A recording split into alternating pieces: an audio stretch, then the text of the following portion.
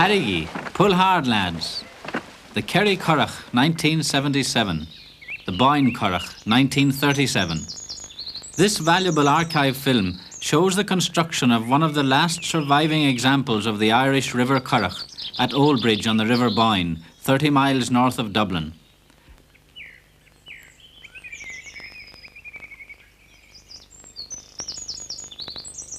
Its framework is of hazel rods, and it has a gunwale of woven sally twigs.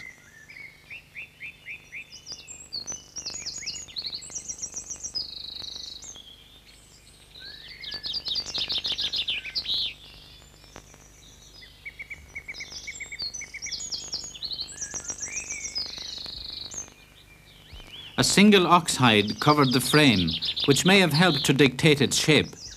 Such a currach ein sheche is mentioned in early Irish literature.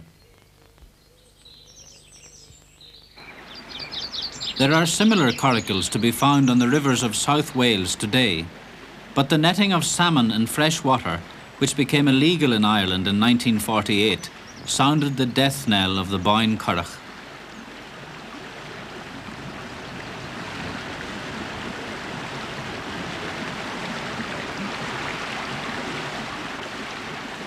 The shallow draft and manoeuvrability of this currach enabled it to get right in under the weir and avoid the undertow.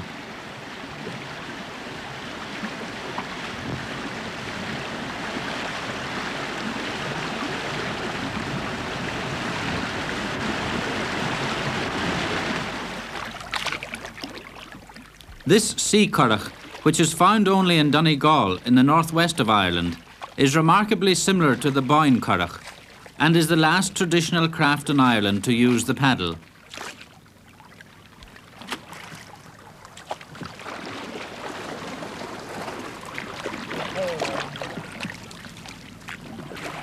James McGonigal brought this currach with him from Oe Island when he settled at Kincasla on the mainland 3 years ago.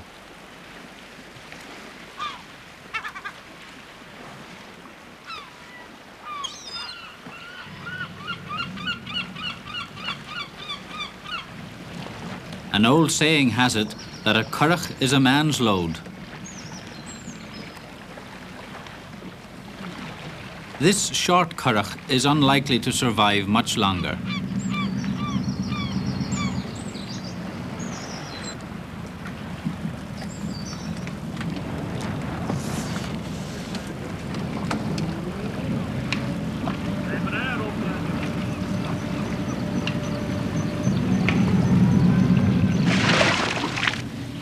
A larger rowing currach, measuring up to 20 feet, also survives in North Donegal.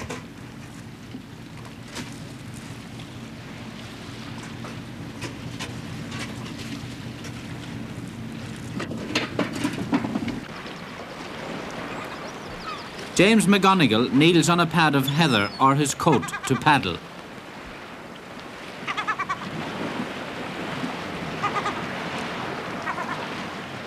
The small currach is the ideal craft for hauling lobster pots, which have to be set as close as possible to the rocks. In the last century, it was made of hazel rods covered by ox hide, horse hide, or even sealskin, somewhat like the Boyne currach. Now, however, the framework is of oak laths with a gunwale also of wood and a covering of tarred canvas. A bottle of holy water is always carried to ward off disaster.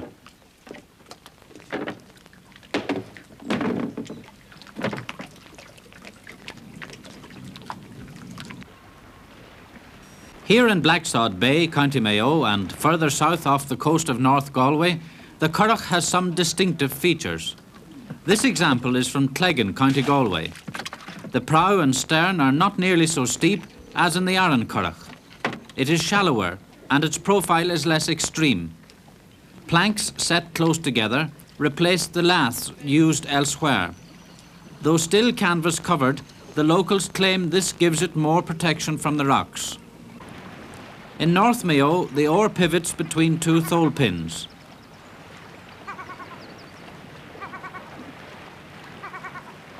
From Achill all the way to Kerry, currachs have a double gunwale.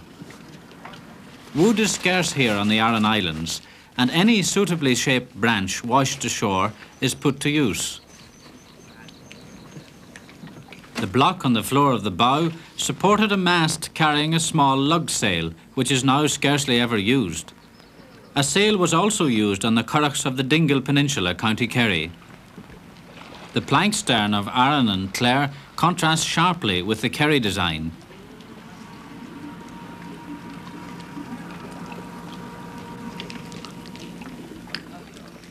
These bladeless oars, pivoting on a single thole pin, have their only parallel outside Ireland in Portugal and Madeira.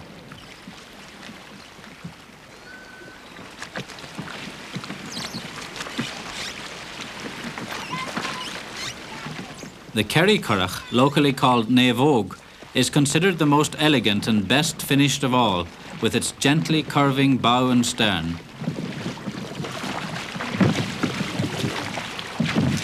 The men of Dooneen, County Kerry, show how an expert handles these long oars, keeping one hand slightly ahead of the other because of the overlapping grips.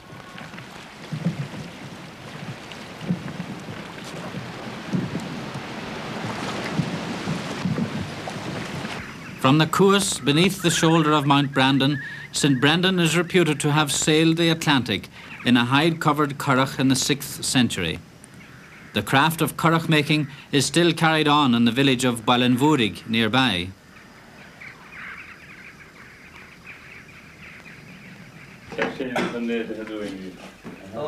One of the older men from whom Eddie Hutchinson learnt his craft boasted that practically every piece of wood in a Naomh is either curved or aslant. Strange to say, the Naomh was introduced to the Dingle Peninsula from County Clare only at the middle of the last century and never reached South Kerry.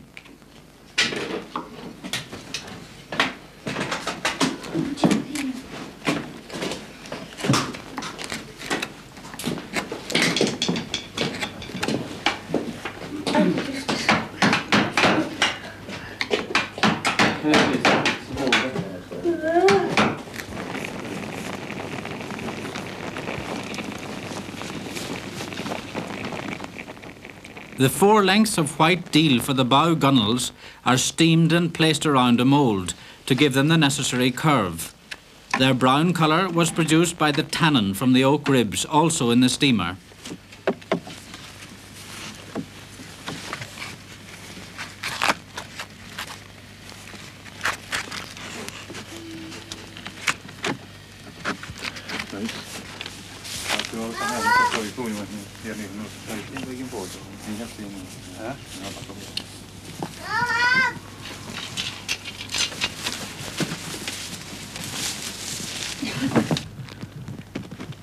The bow ribs, which need to be sharply bent, are tied around a number of metal moulds.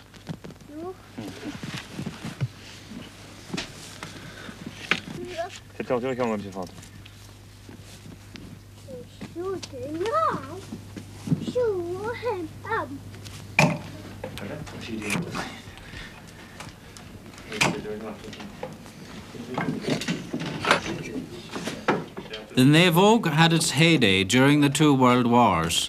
In 1942, there were 60 Naomhs fishing out of the Cuas, and a night's catch might total 4,000 mackerel, and there was a ready market for them.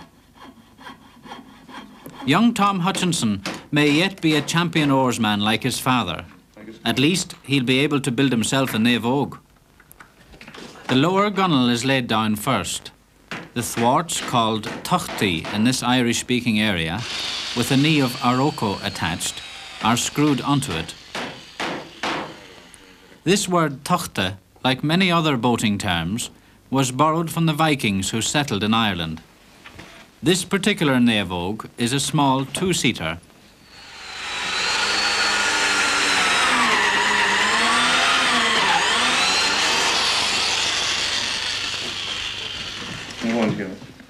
The stanchions are positioned at regular intervals and hold the upper and lower gunwales together.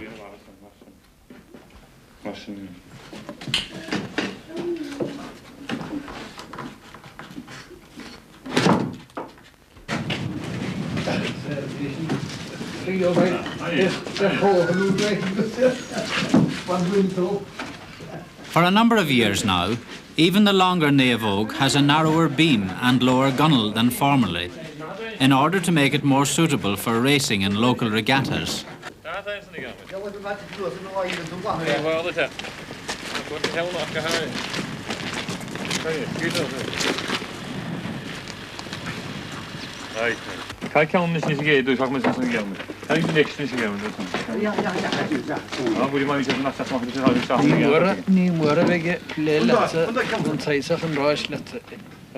Jack Shea from next door is here to help in putting the fancy into position. Oh my God, Talam na diochine, the gesishofis, stachle count. A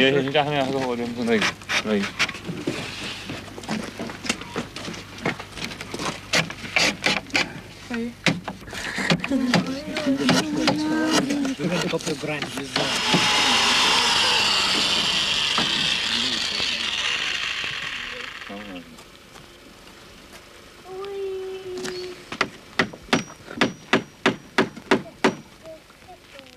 In the absence of a keel, the double gunnel keeps the whole structure in shape. This may explain the inverted construction which is peculiar to Irish currachs. The Kerry Naavogue is distinguished mainly by the way in which the laths shear upwards and converge at the stern.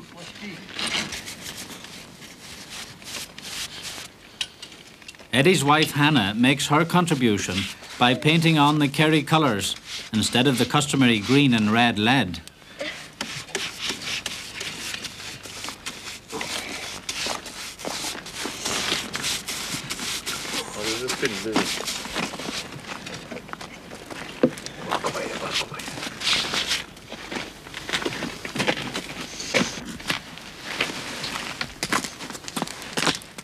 The canvas is loosely tacked in position to get the shape right.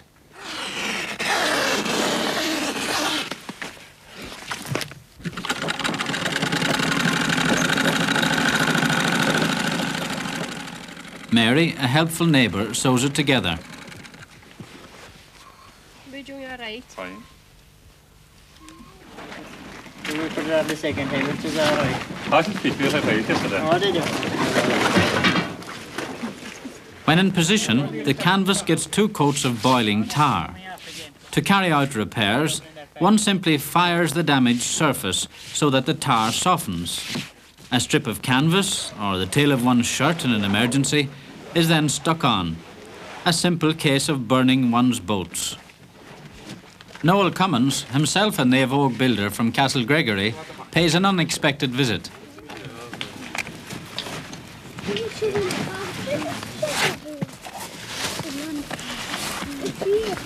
Right. This is what my detail her car is the pound of butter fold. Talking of butter, St Brendan is reported to have taken a quantity along with him to dress the hides he might need for repairs to his currach.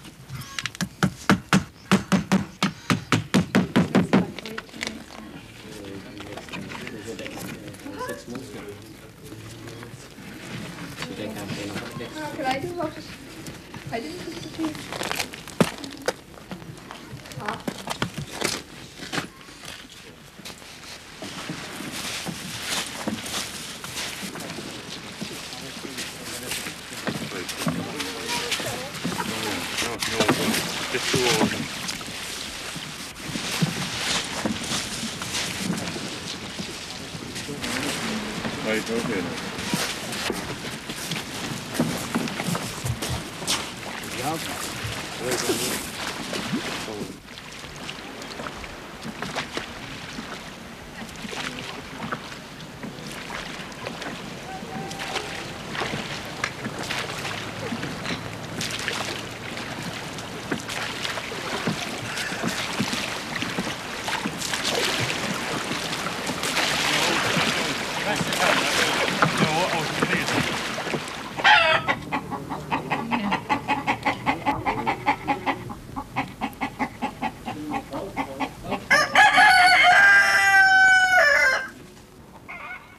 The Aran Islands, like the whole west coast of Ireland, have supported a dense population for the past 200 years, though the barren rock had little to offer these people. Here in Inishmaan, all roads lead to the sea.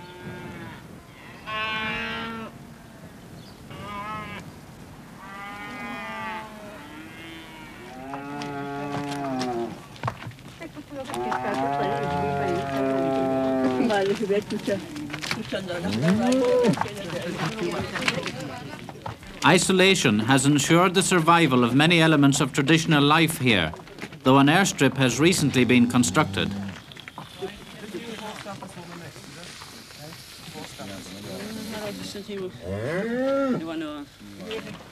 On Inishmaan, the Currach is far from being the pleasure boat it has become in Kerry. The life of this island community is still centred on it.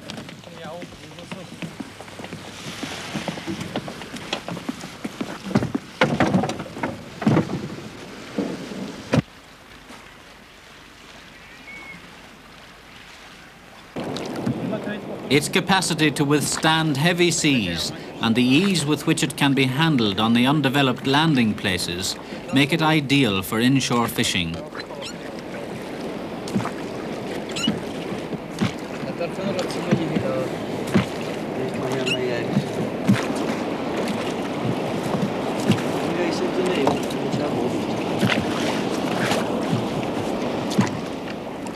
The outboard motor is no stranger to the Currach.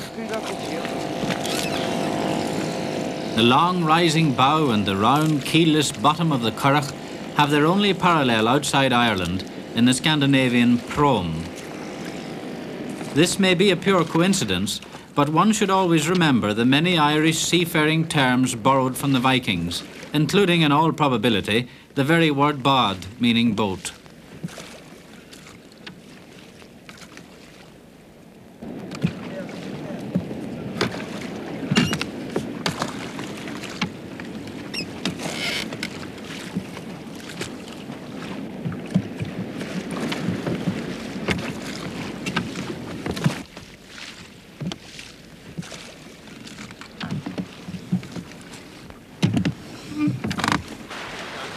Today, the slipway is the focal point on the island. Two men can comfortably carry a currach. These currachs are stored upside down, resting on piles of stones in a currach pen, well out of the reach of the sea. Here comes the postman to collect and dispatch the island's mail.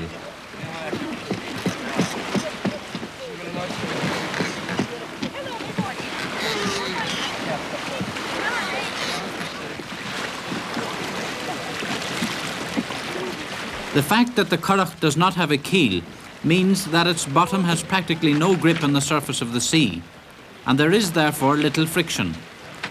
This is a big advantage in stormy weather, when the currach, being naturally very buoyant and riding high, can be spun easily into the path of oncoming waves.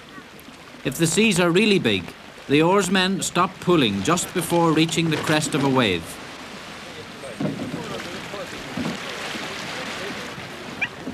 Last night's catch of salmon is on its way to the market. Most of the currachs are made on the island of Inisheer and have a life of about 8 years or more if well maintained.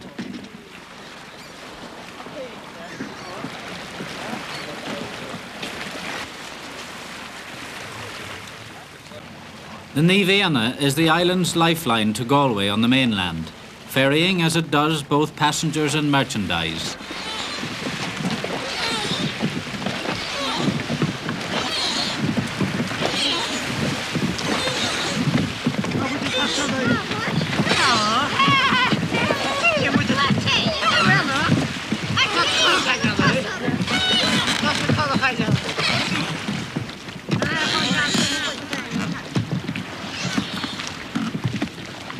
The lobsters in this box have to be kept immersed in salt water to ensure that they are still alive when they get a hot reception in Paris or London.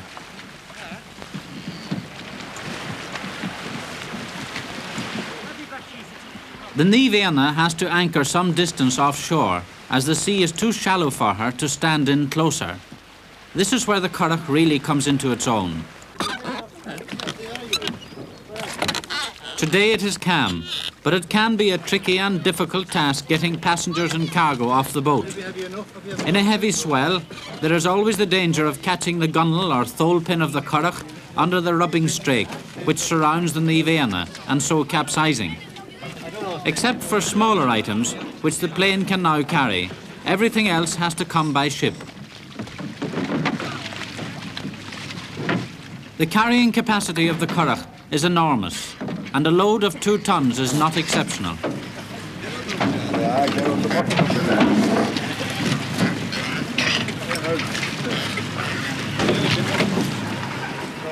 On some of the islands off the Donegal coast, it was normal practice to place a beast on its back with its legs tied in a currach. The currach was then carried into the water.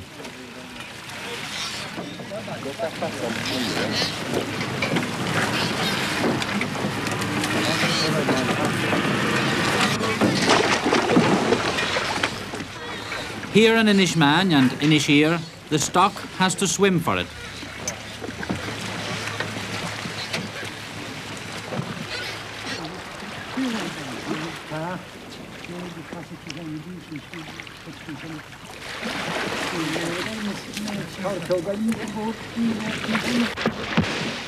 Bottled gas has made a big difference to the comforts of island life. Only a small amount of turf is now shipped from the mainland, though coal is still burnt. Whatever the exact history of the currach, it seems that currach navigation, as practiced in the days of the original Niveana, who established his monastery in Arran in the 6th century, suffered an eclipse, possibly during the turmoil of the Viking invasions.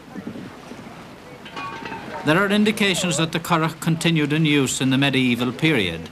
O'Sullivan Bear had hide-covered currachs measuring 26 feet, constructed to cross the Shannon during his famous retreat in 1602. The increasing dependence on the sea of the congested population of the west coast is likely to have provided the impetus for the development undergone by the currach in the last century. In 1853, the Arran currach was described as being only 8 feet long, at the very time it was being introduced into Kerry from Clare in the aftermath of the Great Famine. It has served its purpose well.